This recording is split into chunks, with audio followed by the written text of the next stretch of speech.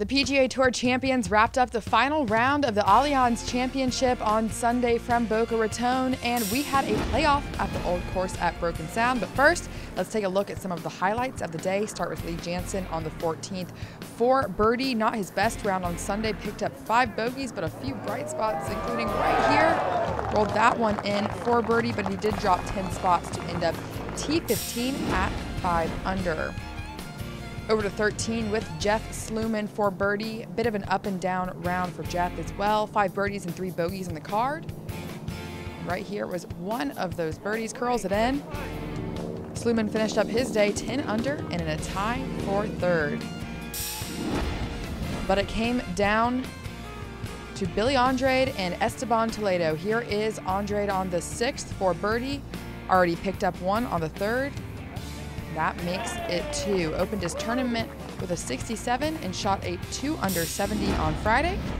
Then over to the 9th for birdie to get to 10 under. Really long one, and rolls that one in. Entered the day T5 and was steadily making his climb up the leaderboard.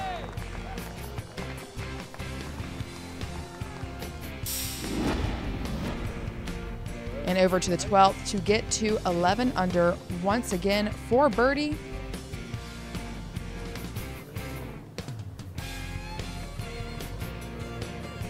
Was rolling the rock on Sunday and pick up 1 more on 13 to get to 12 under, and he would have had it if he had stayed there, but a bogey on 16 put him back at 11 under, tied with Esteban Toledo on 10 for birdie. Started his day with 2 consecutive birdies on 1 and 2. Had the same start to his back 9, rolling it in for 1 here. Also had a birdie on 6, but gave it back on 9.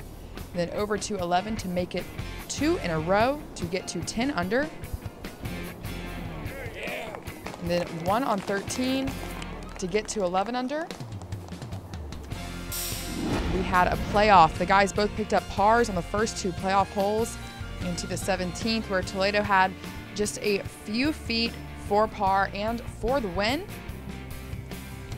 And he rolled it in to take home the victory at the Allianz Championship and for his 4th PGA Tour Champions win.